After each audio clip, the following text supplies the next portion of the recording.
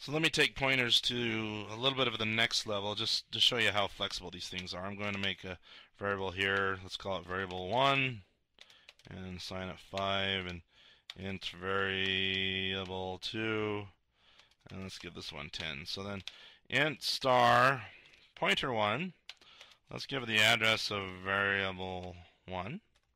And then you would think I would make the second pointer point to variable 2, but instead I'm going to say, hey, give it the address of variable 1. Sorry, I did put a 2 there, but I'm going to say 1. So let's do a little guessing here. Cout star pointer 1, and here's cout star pointer 2.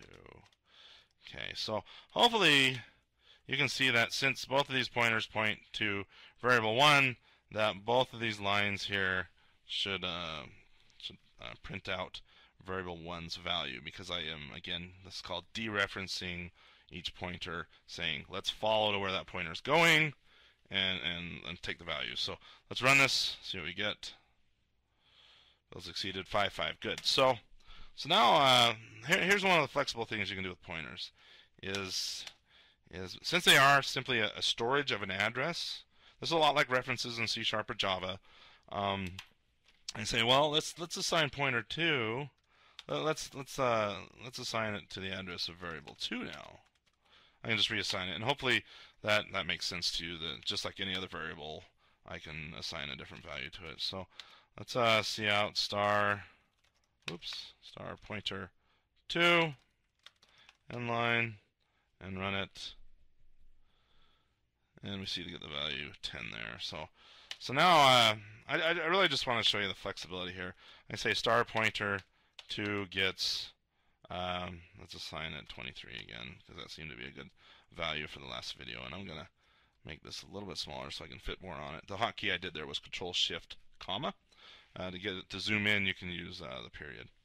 Comma zooms out.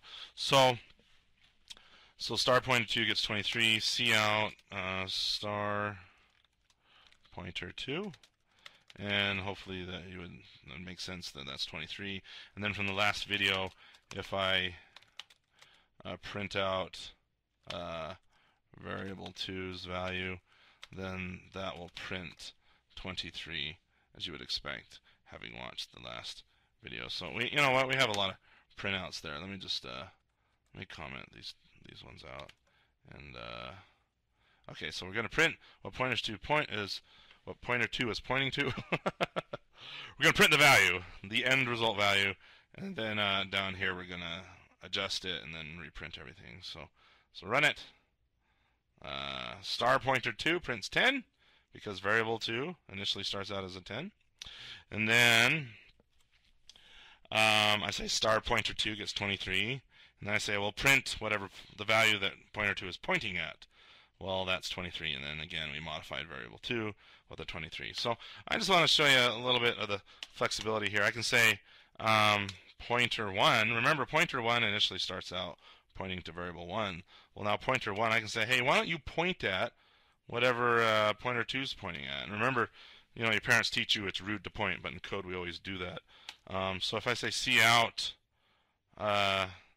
star pointer 1 inline, think about it. What would you expect pointer 1 to, or when I dereference it, what would you expect it to print? Well, it's pointing the same thing pointer 2 is, and we modified that to be a 23. So run it.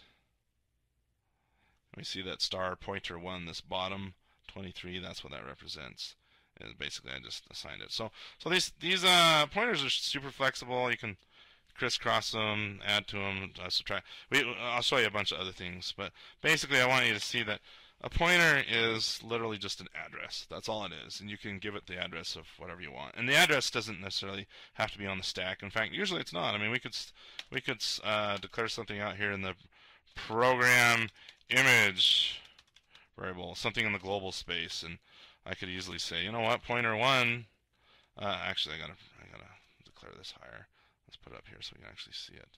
Because C++ reads top down. So anyway, I say pointer 1. You're actually going to get the address of the program image variable. So Anyway, pointers, not too much to them. We will get into some more advanced stuff later, but it's really, don't make it harder than it is. They're just addresses. That's it.